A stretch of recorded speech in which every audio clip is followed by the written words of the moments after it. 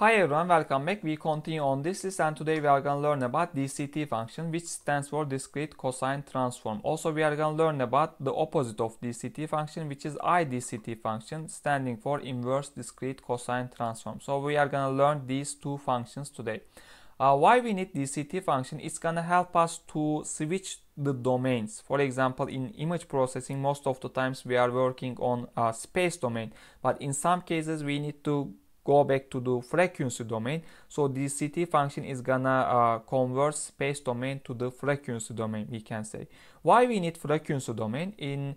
For image compression, which is meaning decreasing the size of an image, we can say. Also, of course, image compression comes with data loss, so we are gonna lose data of an image. Also we can lose some details, but also we can decrease the size of an image. So there is a trade-off between these two, image compression and data loss. So DCT help us to back to the frequency domain. By getting to the frequency domain, we can make image compression, which we are gonna also make an example in the code part also. Okay.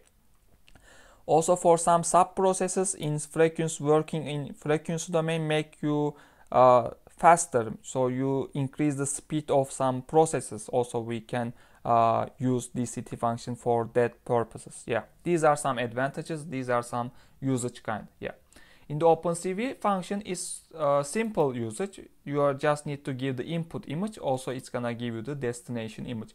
Also there are some formulas which is I'm gonna skip. I'm not also familiar with these formulas. Who are interested with this, they can go deep into, but I'm just gonna focus on the purpose and how it's working. So we will see the results, we will see the purposes.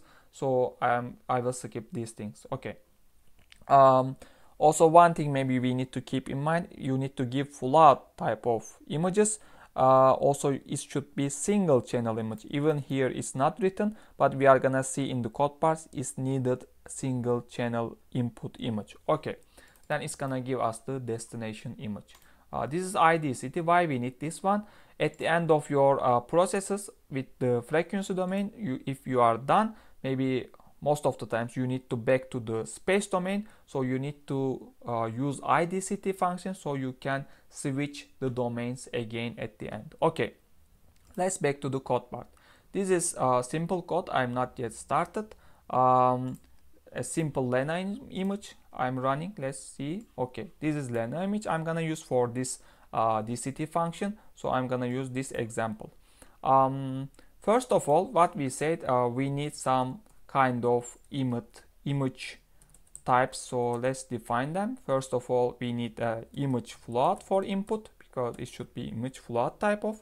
This is not float, unsigned chart type. This is also after that we are gonna need some DCT image, we are gonna need idct image.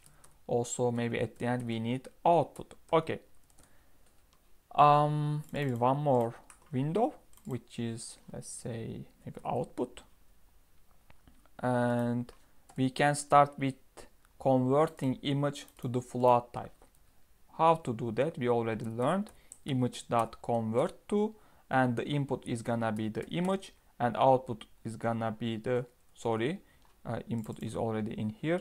We need to give the output image float, and the other one is gonna be CV32 float type. So now we get our float type of image. After that we can call the DCT function.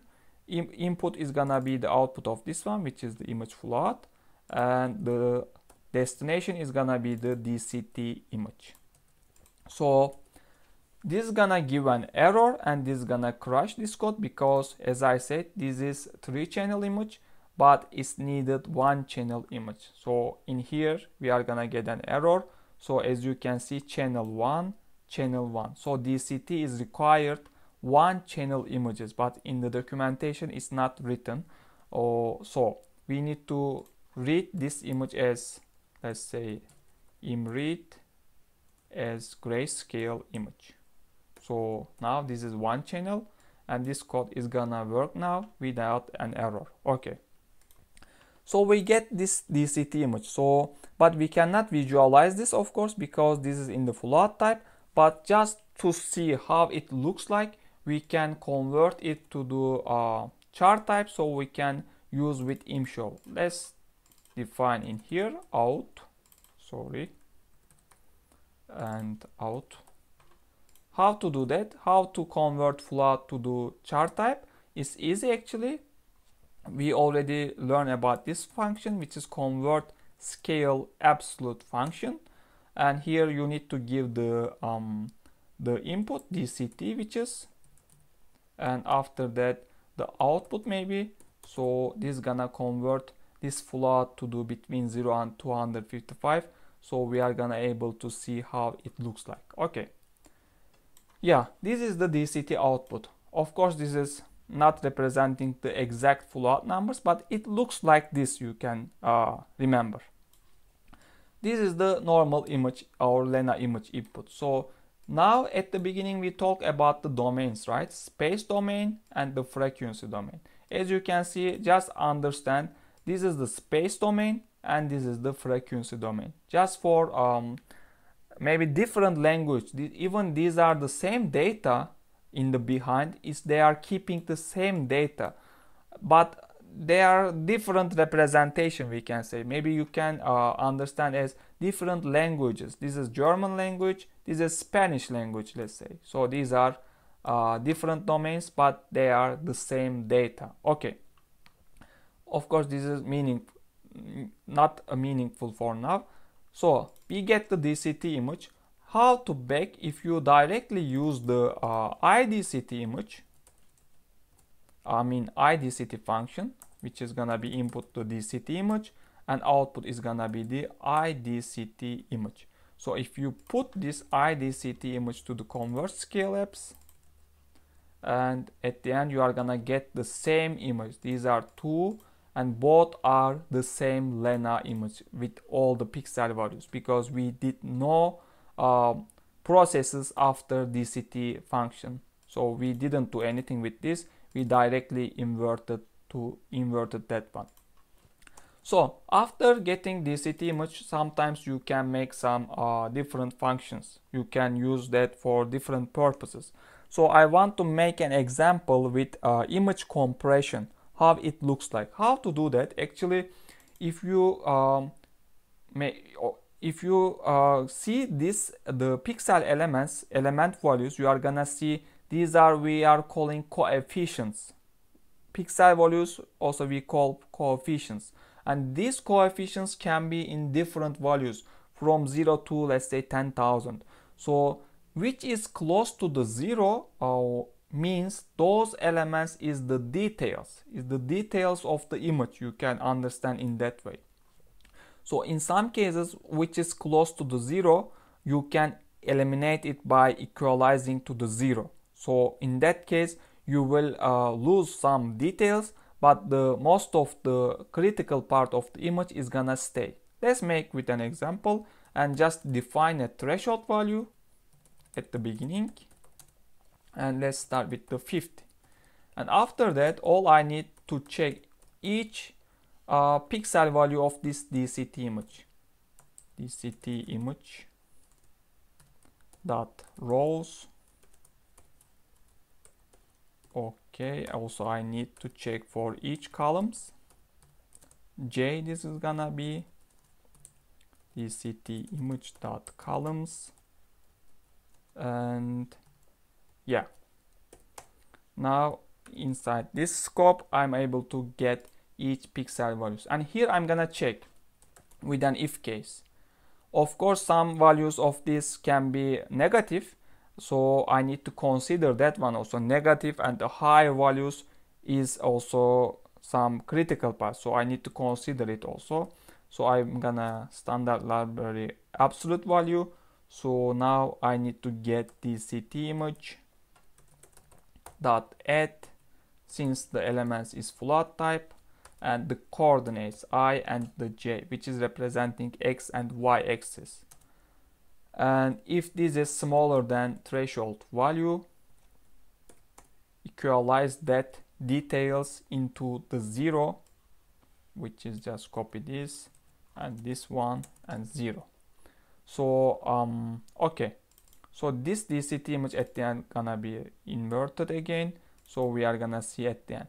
So we can run this function, this code. So you see, this was input and now output is this one. Still you see a Lena image, but with bad quality, maybe we can call, because we eliminated some details. So it looks like little blur image, not a good qualified image. This is the output. But if you decrease this one, you see this is almost the same image. But in the reality, if you go into the detail, maybe pixel by pixel, you are gonna see some pixel values in this one disappeared, I mean changed. So this with the input image. Maybe to understand the difference, even this is small, maybe we can write this image into a directory. For example, this is the input. Let's call imWrite function. Okay, and all I need to write a new Lena image,